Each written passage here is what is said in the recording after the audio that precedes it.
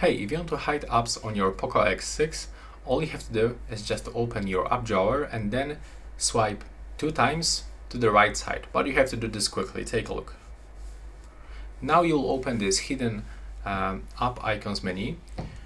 And in my case, I've got here the gallery, but I'm going to show you step by step how you can actually turn it off.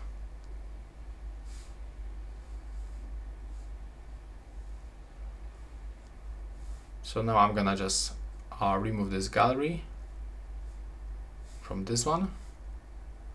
There we go. And now we'll have to swipe like this. And from here, we'll have to create the new password. You'll be also able to access with your fingerprint sensor. Now we will have to click to add apps and add any application that you want. Then click here, and now you are the only person that is able to find these apps. And that's all right now. Please subscribe to my channel and see you in the next one.